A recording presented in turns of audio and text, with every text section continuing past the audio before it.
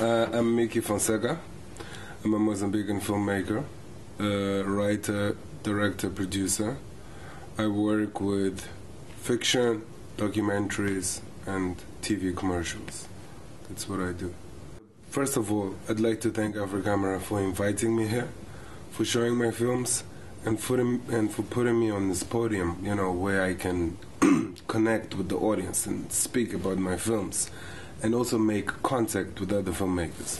You know, I think that's very important, especially with African filmmakers. You know, I've been to quite a few festivals, but I've never been to an African film festival in Europe made by African people.